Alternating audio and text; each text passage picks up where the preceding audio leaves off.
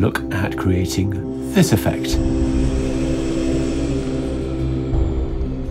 Now, it looks fairly complicated, but the reality is it's surprisingly simple. And what's interesting about it is that all that fancy rotation is not the result of any actual rotation animation at all. So let's discover the secret of all of this. So project setup first of all, I've got 1920 1080, I've got 24 frames a second, and I've got a duration of 30 seconds. So the first thing I want to do is just bring in a color solid. So we've got a nice black background. So make this black, not blue. And just close up that group and make another one where we're going to do some work. So I'm going to come over to the library and I'm going to grab the gradient and I'm going to come to the inspector and let's just set this up. First of all, pick grayscale. Let's have a Y start of 540. That's the top of the screen. And a Y end of negative 540, which is the bottom of the screen. So we've got a gradient that runs top to bottom. So what we're going to do is actually make this gradient a little bit more interesting. So I'm going to grab this end position, holding down the Alt or Option key, drag it to somewhere like that, and then grab this one here and move it just after it like that. Again, holding down the Alt or Option key, so we're making a copy. So the secret to this whole effect is that we're going to be using a polar filter to create a radial gizmo. So let's just add that to this group now. So distortion and polar. And you can see immediately we've got this result. And our vertical gradient has turned into a circular loop. But what I actually want is quite a lot more repetitions of the gradient pattern. And what I'm going to do to achieve that is to add to the gradient itself tiling and tile. I want to set the stretch value to the lowest it will go, which is 0.1. And I'm going to set this scale to 6. And then I think I might come to this gradient and maybe just reverse it by clicking on this button at the top here. I think I prefer that look. It doesn't really matter, but I do just kind of a bit more interesting that way. And then I'm going to add a filters, tiling, and offset. So this is how we're going to create the radiating rings. So to this vertical offset, I'm going to add parameter behavior ramp, and I'm going to set the end value to 200. And then if I come to the beginning and we press play, you can see what's happening. We've got these really nice radiating rings.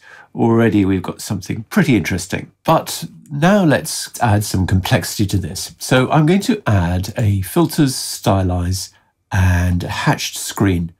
And I'm going to set the scale to 100. And you can see how nice that already is. It's actually in the wrong order, but I just wanted to show you that because I think it's quite funky like that. And what it actually wants to be is down below the tile like that. I also want to add another stylize filter. This one is stylize and halftone. And here I'm going to set the scale to 80. And I'm also going to set that mix value down to 50. And the same for the hatch screen. And then I'm going to add stylize and pixelate. And this is where it starts to get interesting. So the pixelate scale, I'm going to set to 165. And if I press play, you can see how this is starting to work. So let's make a few more changes. I want to come down to the hatch screen and set this angle to 180, just neatens it up a little bit. So the key to creating this effect is going to be that we're going to animate the center value of the pixelate. As you can see, changing that X position value gives us this interesting rotating effect. I'm going to reset that to 0.5, and I'm going to add parameter behavior and oscillate. So the amplitude I want is not very much at all, it's 1, and the speed is going to be 5. But now if you look, we get this effect of rapid spinning followed by these phases of it sort of slowing down again. So that is where all the rotation is coming from. It's actually not coming from rotation, it's just coming from moving that backwards and forwards. But because we're going through that polar filter, side to side movement actually results in that appearance of rotation. And what I also want to do is come to the halftone and add a little bit of animation to it as well.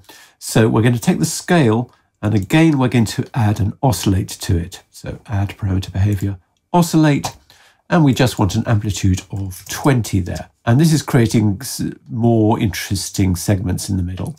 So this is all looking pretty ferocious. And what we really need to do is we need to sort of only see the center of it, and then it's going to all look much nicer. So what I'm going to do is come to the library and drag in a gradient above everything else. Come to the inspector. Again, let's choose grayscale. It's a shame there's no black and white preset, but you know, if you're sensible, you'll make your own and save that to the library. Anyway, we're going to make that black, and we're going to make this white.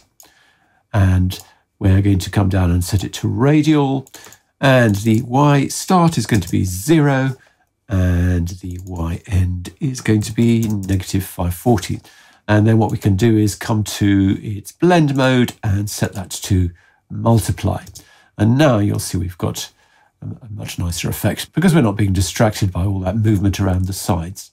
And if we want to open it out a little bit, we can just simply select this middle tab here and just move it till we get a little bit more of the sides like this. So next, let's give it some color. So I'm going to come to filters and color and colorize, and we're just going to make this, I don't know, something like this. Then I want to add a neon filter, so glow and neon. And what I'm going to do with this is I'm not actually going to be using the kind of glow aspect of it. First of all, I just want to turn the mix value down to 25. So what I'm going to do is I'm going to turn the outer brightness and the inner brightness down to 0. And I want to turn the edge intensity up to 200. And you can see how that's given us this really interesting kind of profiling here. And if we wanted, we could adjust these glow values. I'm going to go with something like 20 for that one there. I think 20 for both of those is going to be probably quite good. And I think it's quite an interesting way of adding some extra contouring using a filter that's actually not designed for that at all. But anyway, there you go. Another thing we can do is add a stylize and indent. Now, you don't really want to go crazy with this. And also what we need to do is actually put that colorize above it because, as you notice, the indent really messes with the color. So what I'm really going to do here with the indent is turn that softness down to 0. If we just kind of zoom in and have a look at what that's doing. Again, it's just giving us some subtle contouring, not too much. We don't want to make this look sort of 3D. We want to keep that sense of it being a kind of flat design. I might also just add a color and color curves, just to give it all a little bit more punch like that. Maybe just a bit of an S curve like that. We could increase the color on that colorize, maybe a bit more saturation on there. I might also come back to my gradient and just open this out a little bit. So I'm going to set this end value to something like -640. And maybe that's kind of a bit more interesting. We're getting some interesting edge artifacts because of the neon filter there. But I actually quite like what they're doing. If you don't, you can just shut this down a bit more and you won't see those. So anyway, I hope that's all been useful. Thanks very much indeed for watching. See you again soon.